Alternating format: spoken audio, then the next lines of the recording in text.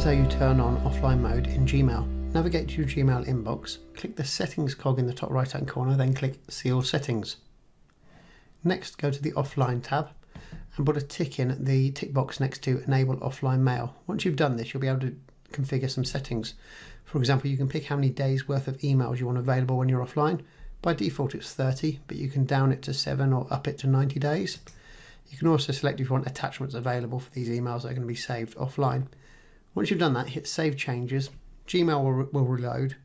Next time you're offline, all you need to do is navigate to mail.google.com, and then you'll be able to access your email inbox even though you're offline, and you'll have access to the amount of emails that you've selected, the days worth that you've selected that you want stored.